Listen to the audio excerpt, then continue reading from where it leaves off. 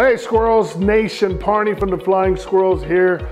Obviously, if you're watching this, it's at least September the 8th, which means our final game of the 2020 Eastern League campaign was scheduled for September 7th. So this little message is to say thank you. You helped us get through the 2020 season that never happened. You helped us get through some of the darkest moments in franchise history easily. All the notes, all the texts, all the emails, all the phone calls, all of you that came out to our events, all of you that just loved us.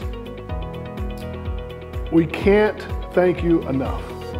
We hope we never have to go through it again, and we're not done getting through it. We still have some work to do, but every day we go one foot in front of the other because of the love that we have for all of you and for this wonderful, wonderful industry of minor league baseball. So on behalf of Lou DiBella, all of our ownership group, my wonderful, wonderful teammates across the hallway, our front office staff, all the players, our major league partner, the San Francisco Giants, and anyone associated with the wonderful, wonderful franchise that we love so much, the Richmond Flying Squirrels. Thank you, thank you, thank you. We could not have gotten to this date without you.